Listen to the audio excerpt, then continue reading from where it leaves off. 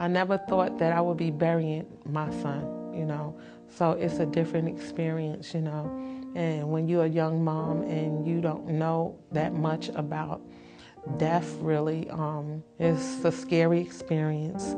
But with friends and family in hospice, it helped me a lot because things that I didn't know about, I learned about quick.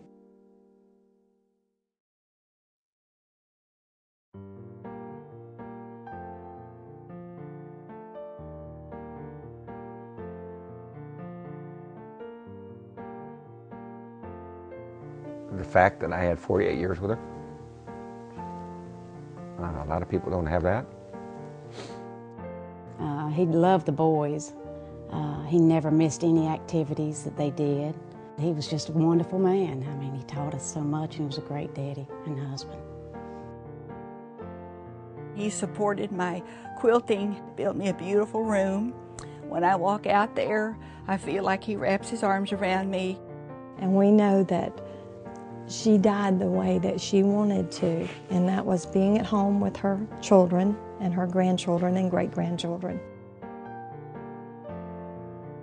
Judy was just someone that really should be around longer because she was so special. And she was just one of those rare people that you felt like she loved you unconditionally. She always said she was ready for what was going to take place, and she prepared us the same way. He got to tell us a lot, and we got to tell him goodbye. That was important, and we had time to prepare for a little bit of it.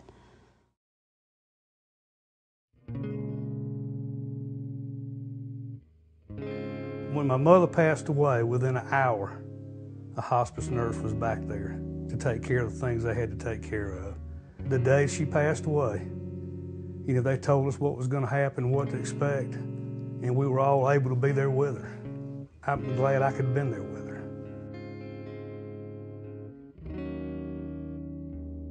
Just as soon as we had to call hospice, they were here, and they took over, and he was in his mind to the very end, so he knew what was happening, and hospice was just so comforting to have. I don't know how I could have done it without him.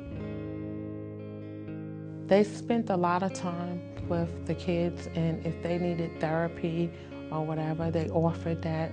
So hospice was a good friend, and they was caring, and we needed them a lot, We needed people around, and they helped us, a lot. Grandma Olivia replies, I love each of you very much. From the ones that met with the children, to the hospice minister, to the nurses, to the aides that came out and helped, all of them were there for Mama, to explain and to work with her, and to tell Nanny, this is why you are where you are. But at the same time, explain to a family that never had that feeling and that great loss like we did. They were always there for us, always, for all of us as well as for Nanny.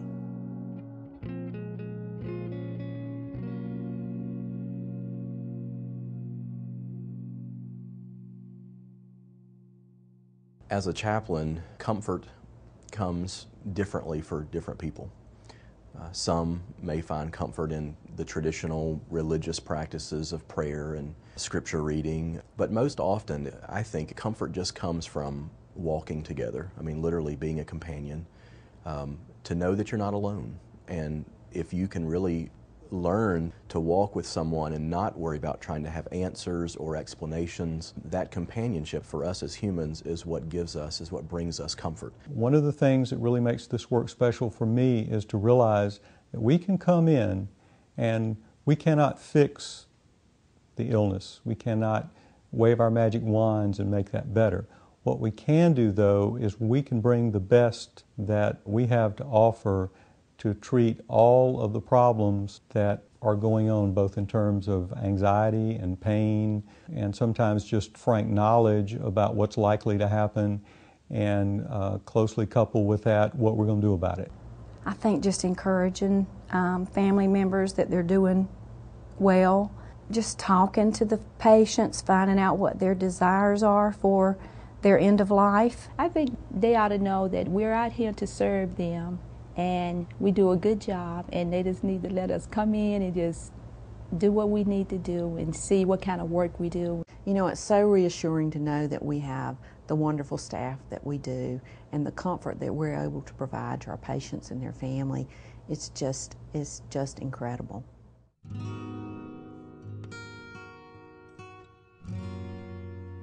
Some patients really do not have, they don't have family that can be with them, and even those that have family, sometimes they just need to get away. Vigil's created so that no one ever has to die alone. The last few days, as far as the nurse can tell, that patient will have someone with them, holding their hand, reading to them, praying with them, whatever the need might be. They care and they love the people that they deal with, you know. My father died alone, and excuse me. I just hope that when I get sick and I'm going to die, somebody from hospice is around that will come in and see me, because that would make me very happy.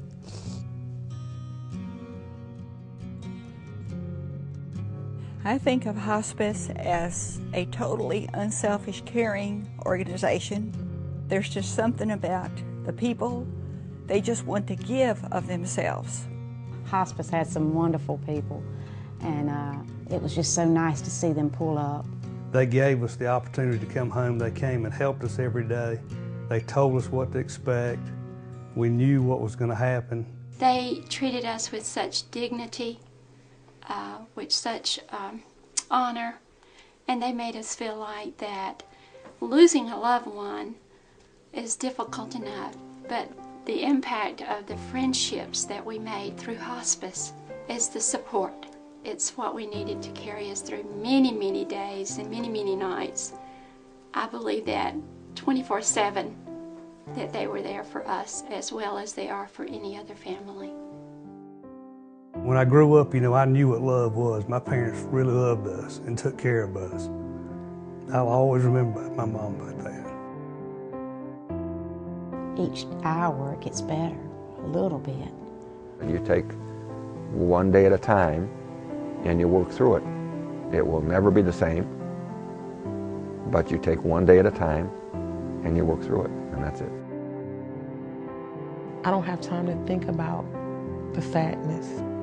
I only have happy experiences, you know, and he's all right. He's in heaven and he's smiling, and I know that, you know, I know that. This is a quilt that we made for Judy Mayo. The colors were because these were Judy's favorite colors. She was just an exceptional friend to everybody. She was wonderful. And she'll be with us every single day of our lives. You know that. She is.